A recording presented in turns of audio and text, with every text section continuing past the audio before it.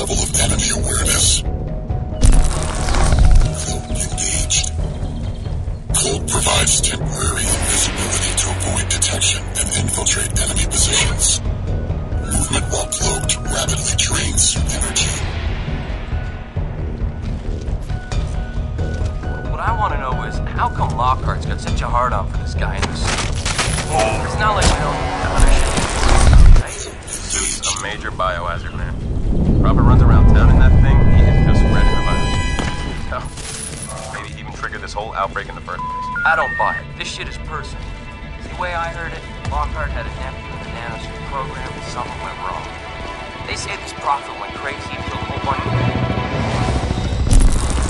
I've got movement!